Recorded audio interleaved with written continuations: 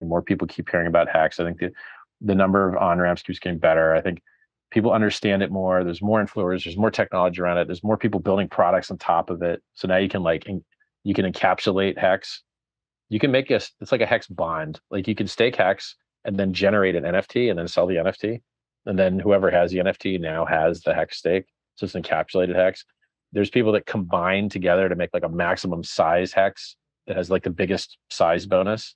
And then they divide up shares of that thing. Like there's all this, like, it's early days. Most people still don't even understand it. Most people think it's a scam. Like, oh, crypto scam. Oh my God, and it's not Bitcoin and Ethereum? Super scam. You're like, no, actually, Right. like our stuff's awesome.